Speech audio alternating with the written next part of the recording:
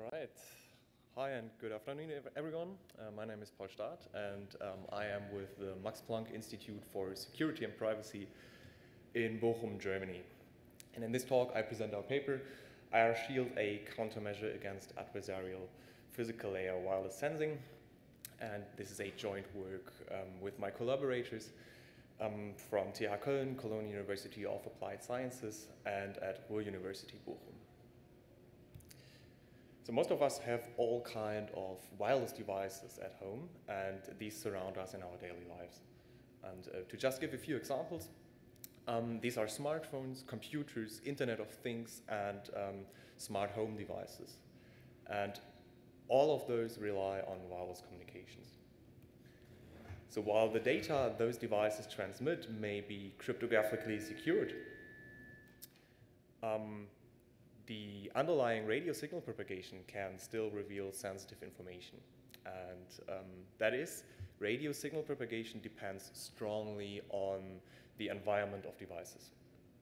And as we can see in the illustration on the right-hand side, transmitted signals are reflected by the environment and change, such as when there is, say, environmental variation, such as a moving individual. And this can be observed then by an adversary who places a receiver on the outside of this environment.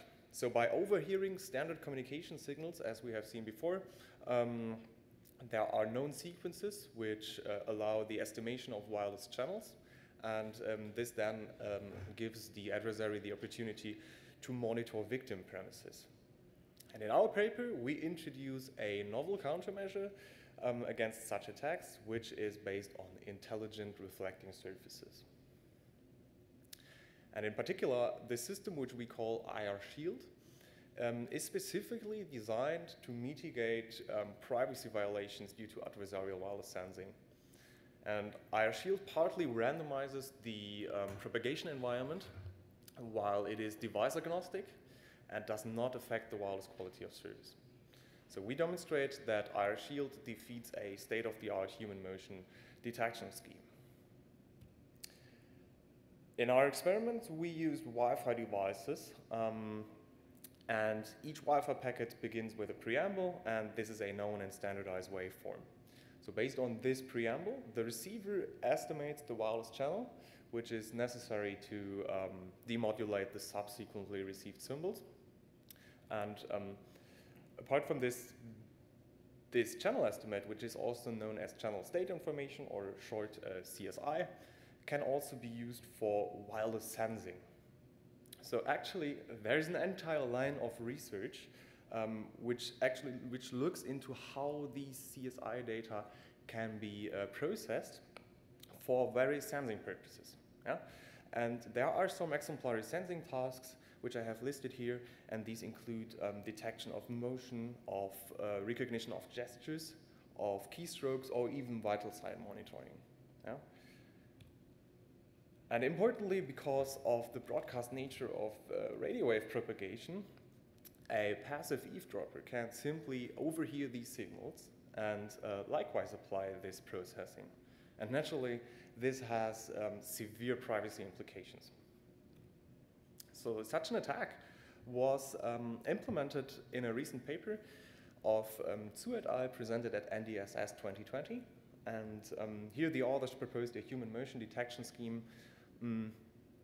where the adversary eavesdropped Wi-Fi signals. So we took this paper and implemented the attack, and we placed a Wi-Fi router in a room to constantly transmit packets which are received by a second party, and the second party is on the outside. So the second router here is the passive eavesdropper, and listening to the Wi-Fi traffic from the inside on a publicly accessible place. So when the environment is steady, the adversary observes a rather constant CSI amplitude over time. And when there is motion now, the adversary observes strong signal variation in the environment over time. So and it is, this variation is particularly strong near the line of sight, but also is like noticeable in other regions apart from the line of sight when motion takes place further away. So to quantify this variation, the authors of the original paper used the sliding standard deviation on these observations. And here we can see that the two cases, with and without motion, are well distinguishable. So the adversary uses a reference measurement to determine a detection threshold. And using this threshold, the adversary then effectively detects motion in the entire room. So in our work, we design a countermeasure against such attacks based on intelligent reflecting surfaces, or short IRS. And an IRS is a synthetic surface which is similar to a large antenna array, and it provides reflective propagation path between a radio transmitter and a receiver. And most importantly, however, the IRS is digitally configurable to adjust its reflection behavior. So this can be used to then create smart radio environments. And in particular, the IRS that we used can multiply each reflection amplitude either by -1 or +1, allowing to optimize the sum of the reflections which arrives at the receiver. So when we now take a closer look at the complex valued signal propagation components of the wireless channel, there is an uncontrollable portion and there is an IRS controllable portion. And in a wireless communication context, this portion can be optimized, for example, say to maximize or minimize even the received signal power. So as we designed IRShield, we resolved the following key challenges. So first of all, IRShield is capable of standalone operation independent of the wireless devices in the room. So this was particularly challenging because an IRS is typically carefully integrated into the wireless infrastructure, and thus it requires some interaction with the parties which are involved. And second, the IRS which we use is a binary configurable IRS, and it has 256 elements. So this gives us a configuration space of 2 to the 256. So obviously this is too large to extract tailored configurations, and we came up with a solution which circumvents or which finds these configurations which are suited. And finally, we wanted IRShield to leave the wireless communication quality of service unaffected. So as I have outlined before, the adversary motion detection is based on detecting signal variation which indicates motion in the environment. So now with the IRS, we gain the capability of producing artificial signal variation in the channel, towards radio waves only. And the IRS can now be used to also produce signal variation, which then diminishes the adversary's success in correctly detecting the motion in the environment. So effectively, IRShield obfuscates the mapping from signal variation to motion. So we want to produce signal variation with the IRS. And to do so, we randomly select 5% of the IRS elements and flip their state and repeat this 20 times a second. And in effect, there are gradual randomized changes on the signal amplitude, which are observed by the adversary now. However, remember that the adversary applies the sliding standard deviation. And when we look at the sliding standard deviation, it remains rather low and does not yet mimic the effect of human motion in the environment. So to resolve this, and in order to create an increased sliding standard deviation, we now interleave these gradual randomized changes with an additional inversion of the IRS. And the inversion step is illustrated here as the 100% in the time series. I mean, it changes all of the IRS elements, and this yields stronger signal variation because there is more variation. And indeed, as we can see here from the plots, the sliding standard deviation on the bottom now exhibits stronger variations which are similar to the effect of human motion in the environment. So here we again see the results of our motion detection experiment. And importantly, the adversary can well distinguish the cases with and without motion. And also the threshold derived from the reference measurement is like appropriate to detect the motion correctly. And now when we enabled IRShield and repeated the same experiment, we first observed that the adversary derives an overly high threshold and thus misses like most of the motion taking place. And the adversary so does not detect motion any longer. Further, for some parts of the experiment, the cases without and with motion become barely distinguishable, and in these regions motion detection becomes even infeasible. However, for some other parts with particularly strong channel variation or signal variation due to the motion, in principle, motion could still be detected. And so next, we will now look at how this residual detectability is distributed in the spatial domain, answer the question, where can motion still be detected? So here we see the spatial distribution of the detection rates, and without IRShield being active. And now when we enable IRShield, the detection is largely suspended in the entire environment. And the detection rates drop to 0% except at very close to the transmitter. I'm not sure whether this is visible here on the screen, but there remains some 5% visibility in the close to the transmitting devices. And as I pointed out before, one mechanism why IRShield works is because of the miscalibration of the adversary's threshold. And now when we assume that the adversary is aware of our countermeasure, an improved threshold finding can restore some of the detection capabilities of the adversary. And as we can see here, the detectability using an improved threshold finding is restored within the line of sight.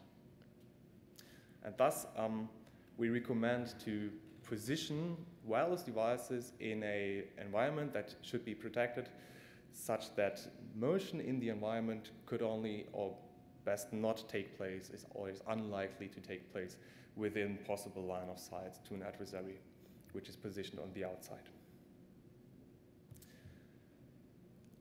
On this slide we see the packet error rates of the Wi-Fi communication, or short the PERs, and here we see the packet error rates with and without IRShield as a function of the modulation scheme in use. So when we increase the MCS setting, which is a Wi-Fi specific term, we increase the basically the transmission speed because we use higher order modulations.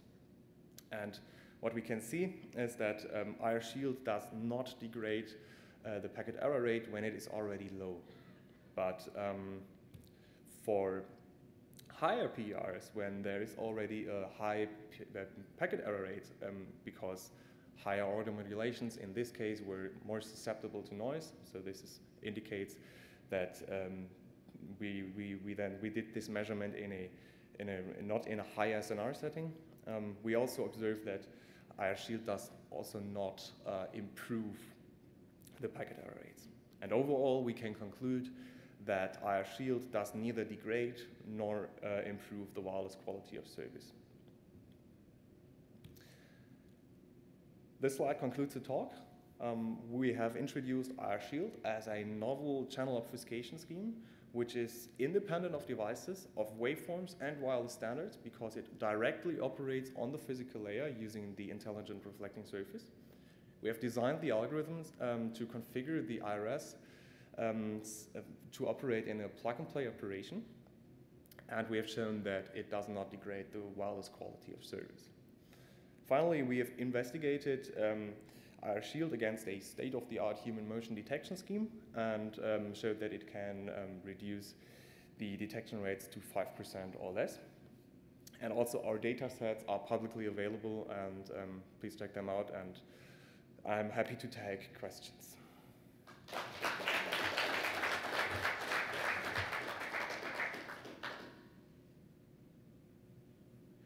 Okay, I'm Suryodaya from Penn State.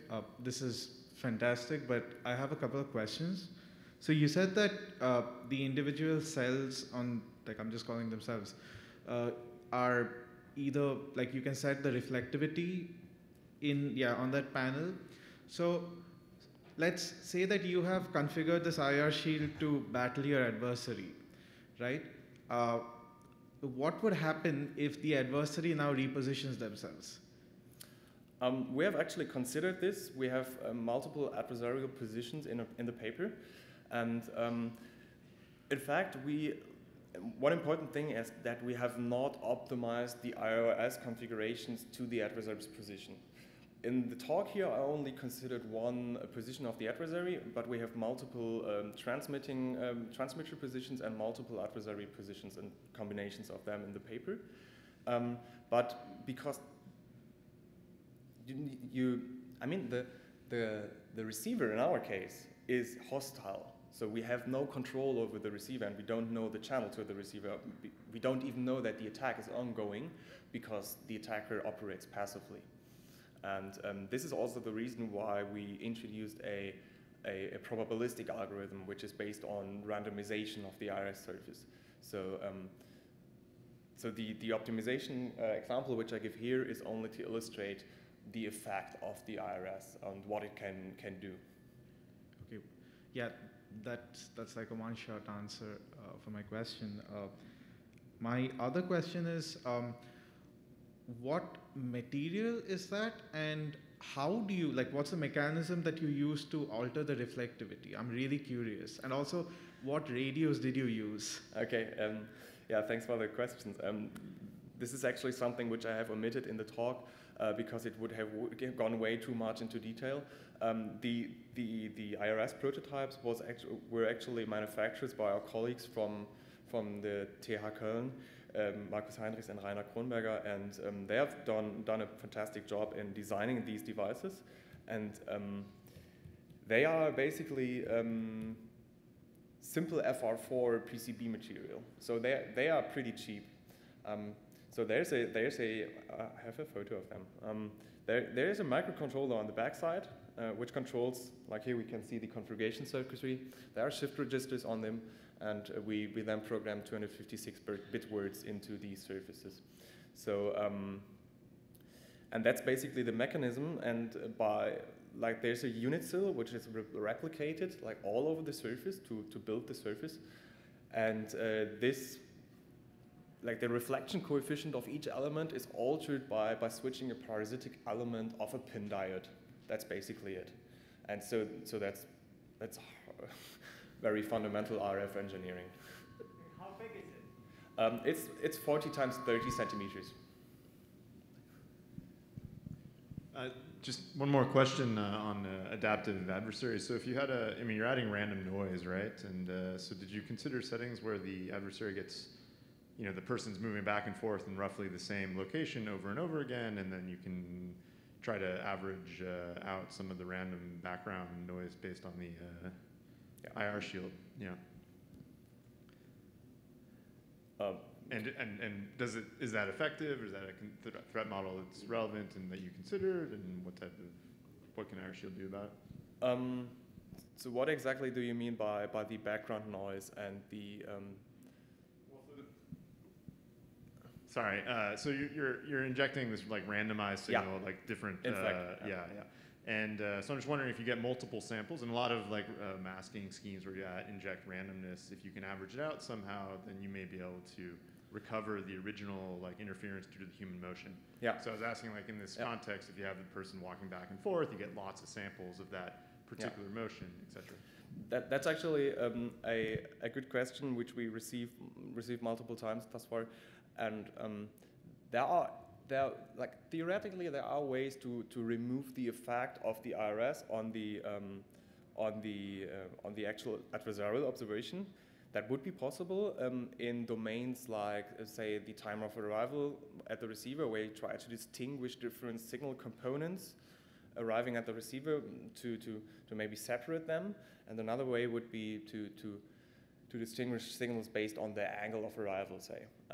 But since the IRS in our case is like very close to the legitimate devices, when the attacker would do it, they are not well distinguishable from the actual signals, because the IRS is rather close in our experiments to the actual transmitting device, and we believe, but that's future work actually, that there is a power constraint on this, because the IRS, I mean, it has only limited size, so it can only reflect limited power.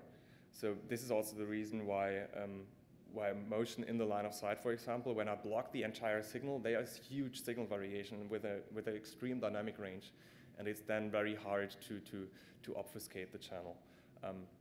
Yeah, but we definitely will look into such schemes in the future. Fantastic. Let's thank Paul again.